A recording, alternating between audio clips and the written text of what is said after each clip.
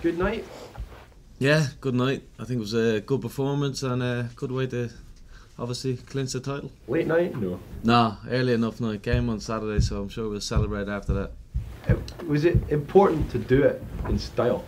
Yeah, I think it was. I think first half last night we didn't play particularly well. We were a little bit sloppy after getting off to a great start. So yeah, I think we finished the game well, and it's always the way you want to do it.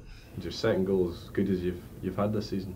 Yeah, I think probably my best goal of the season so far by a mile. So delighted with it, but overall it's all about the performance, and I think we've just carried on with how well we've done in the league so far this year. If you look at the teams that have challenged you, Aberdeen, Motherwell, Dundee United, they've all improved in points this season. Celtic have improved greatly as well. This is the earliest that Celtic have ever won the title, I think. Certainly it's the earliest that the title's been won in 80 odd years. What does that say about the competition? I think, like you said, obviously Aberdeen this year have been very strong, and all the teams obviously are improving, but yeah, we just concentrate on ourselves. Every year we've tried to push forward, and I think this year domestically in the league we've been outstanding and very consistent, but we're slightly disappointed with obviously the cups and Europe, and that's something that we need to try and improve on, but take nothing away from our domestic form in the league because it's been outstanding. There will always be talk about Rangers not being in the league and what competition you have, but how big an achievement is it even without Rangers? Yeah, listen, it's massive. It's never easy winning games week in, week out, and the gaffer tells us that before every game, so we can only beat what's in front of us, and at the same time we need to keep trying to improving the squad and everyone as a whole for Europe as well. And like I said, we are a little bit disappointed obviously with the cup competitions this year, and we would have liked to give it a better shot at Europe, but we're going to try and improve for next year. What can you say about your manager? There's not many that have won 3 in a row for Celtic. I think he's been outstanding. He's sort of built his own squad here, and all the players here he's brought in, so you can't praise him highly enough, and he's had enough to deal with up here as well, so with that in the background as well, I think it's been phenomenal what he's done. Are you worried you might lose him to England?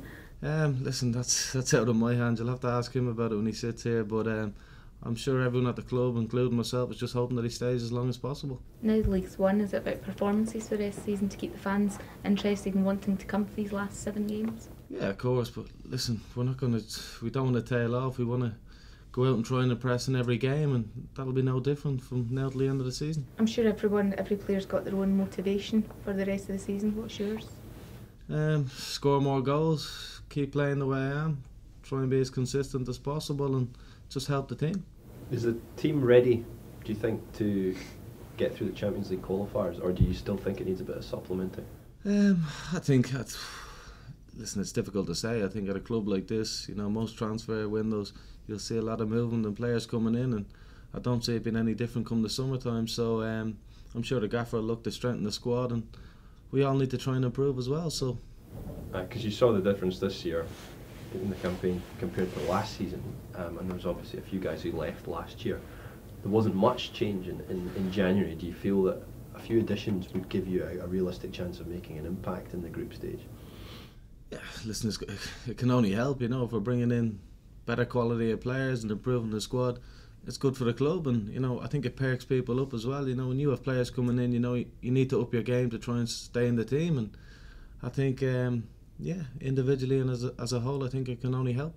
And I think you lost 7 games in the league last season, just won this season. Did you make a kind of conscious effort to improve that record and to try and make sure that you won the league by more? Yeah, of course we had to. Last year, we dropped a lot of points and we were nowhere near as consistent as this year. But I think this year it's just clicked. There's been a couple of players come in and definitely improved the squad, and I think you look at the squad as well. It's a very young squad, and I think a lot of the players are developing and improving, and hopefully that's the case over the coming years. How do you keep yourself motivated to go out the league games, perform like you have been doing when you know that you're so far ahead?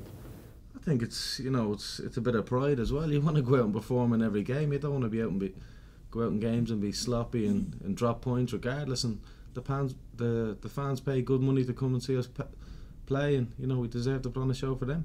When you look at the start of the season, obviously you lost Victor and Gary Hooper and other players as well. Was there Did you feel that it took a wee while to get over that, or how did you kind of keep in your rhythm when you lost someone? Yeah, listen, it's always difficult, you know what I mean? But you look at the Gaffers brought in players like Big Verge. I know a few of the boys haven't probably got as much game time as they would have liked, like the Dirk and Pookie and Balday, but even Stefan's come in and been outstanding. So for some of the boys, I think it'll just take them a little bit of time to maybe just adjust to the game, but there's definitely been quality added to the squad as well. Do you think you got the credit you deserve? It doesn't really matter, you know. At the end of the day, we've won the league, and it's like the gaffer says, we're just here to impress ourselves and the fans, and you know, do the best we can. And like I said, domestically this year, I think we've been outstanding. How would you assess your season? I think I've improved as a player this year. I think, you know, I hear the gaffer saying it during the week, but I feel like I'm bringing more to the team, but I'm lacking a few goals here and there, and I obviously want to try and score as many as I possibly can. But when we're winning games and I'm playing well, that's all that matters. Is it the incentive for you? Should you be scoring more goals than the likes of Chris Collins? Well, possibly, but you know, the way things have turned out this year, it's everything Chris has hit the back of the net, and he's been unbelievable. So you can't take anything away from that. But obviously, on a personal level, yeah, I do judge myself on goals. But this year, I feel like the performances have been, I think they've been good. Would you like to see yourself have a more prominent role next season when it comes to the European games? Well, I felt like this year I have. You know, I'd imagine I played 90% of the games in Europe, but it was just a disappointing campaign. And I think, you know, for myself and obviously for the club, I think we just want to go on a better run next year and obviously do as well as we possibly can. The celebrations were cut a bit short last night. Are you looking forward to a big party on Saturday? Yeah, it'd be nice to celebrate at home in front of our own fans. And yeah, the way things turned out last night was it wasn't ideal, but you know, sometimes the occasion just takes over with people, so you can't have too many complaints.